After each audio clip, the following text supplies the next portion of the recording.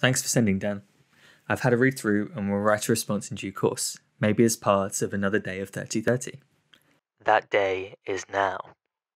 Signs of decay could be read as signs of time, giving something authenticity, a past life, a history, the feeling someone has been here before.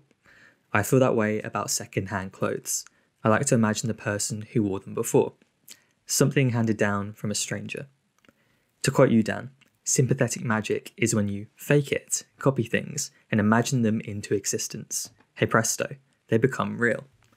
I'm taking sympathetic to mean an effect which arises in response to a similar action elsewhere. Is art made as a reaction to something similar happening in another place? They rise together, a chain reaction. I'd be happy to credit the first Canadians, although I'm sure they're not the only people to do this. Do I need to credit everything I'm influenced by in my work? Does it matter if the thing you're doing is presented as fact or fiction? I think acknowledging you don't know everything and asking for help from someone with a different perspective or experience is a good thing. Just make sure it's an exchange rather than an extraction, and make sure it's apparent that you didn't come up with the idea alone.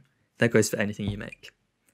I think this goes to the root of who owns ideas and intellectual property, which I know you have some strong opinions about. Can you tell when drums are programmed on a track? There's a good video on Pitchfork where Kevin Parker of Tame Impala talks about how the impreciseness of analog drums gives a track a soul. Fuck the virtual pineapple black simulacra. The virtualization of a shop-turn gallery becomes a bit of an eerie, formal, liminal space like airports or car parks, although I would like to see exhibitions in both of those places. Was the idea to give their shows more authority? They're not twinned as far as I can tell. I think they're too new. Maybe I should make it happen. Newcastles of the World is a great project. I'd love to have an exchange with my international counterpart, like a diplomat. My character is called Frank Wells, after a 90s Disney president. Can you apply to the Arts Council under a pseudonym? Frank's having a corporate suburban existential crisis. I was thinking of making a website for Frank, with an embellished CV. Are you referring to Port Lim? They're opening a giraffe hotel. I've been to one of those at Disney World. You've got Skater Mail. Tony Hawk's responding to emails meant for Tony Hawk. I think it's something about human brains being bad at comprehending massive numbers.